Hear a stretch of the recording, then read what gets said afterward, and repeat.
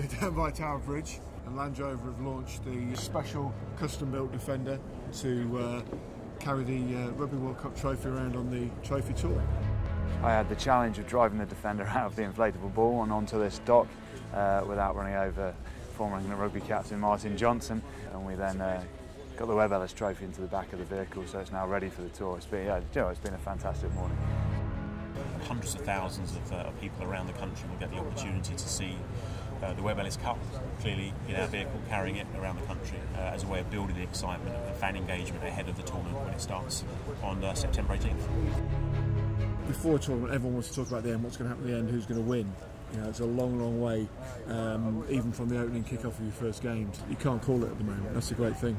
There's only one thing that decides, that's the players and when they get on the field, so that's why we go and watch. For England in particular, they know what they've wanted. They've got that experience now, but they haven't quite got the continuity of form. So they've just got to relax, get into training camp, push themselves hard. You know, and if they get that right and they get on the pitch and they can relax and play the game that they always have done with a home crowd and a home advantage, that'll see them. France are always the enigma. You never know what they're going to do. They could have won the last World Cup. They didn't go in with any form, particularly, and they got all the way to the final and could have won it. So, you know, it would be like them to get to a quarter final like that and win it.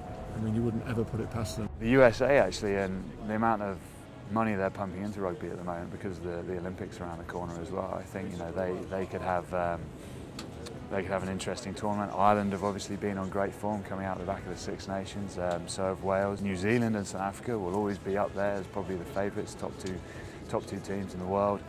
Yeah, I think South Africa, people are talking about their group maybe being the easiest. Will they get lulled into complacency? Potentially. I think it's always good to have tough games leading into the knockout stages, but I think they'll be ready. When the time comes, they'll be ready to go.